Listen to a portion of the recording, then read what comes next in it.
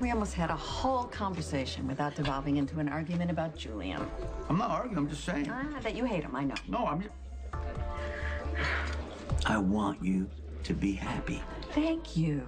But you're not going to be if you insist on marrying Julian. You can't go through life with your eyes closed, Alexis.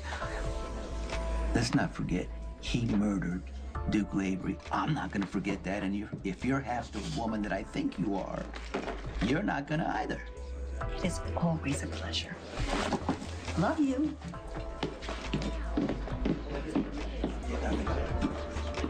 Hey, girls. Everything good? Yep, all good. I'm ready to go. Good. All right, well, I'll see you later, babe. Oh, okay. Yes, good night. All right. Love you. You say goodbye to your father, and I'll meet you at the valet. Right behind you. Okay.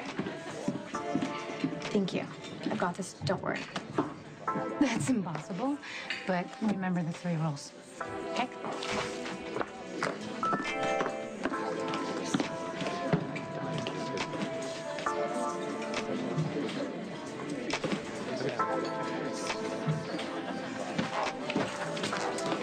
Sir, excuse me, can I get a ginger ale to go, please?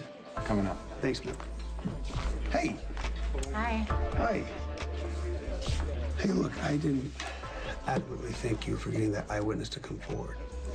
Oh, there's no need. I'm just glad that Danny won't have to visit his father in Pentonville. Yeah, I tell you what, his father's glad too, trust me. Look, about earlier with Elizabeth in the room, Jake had another scare.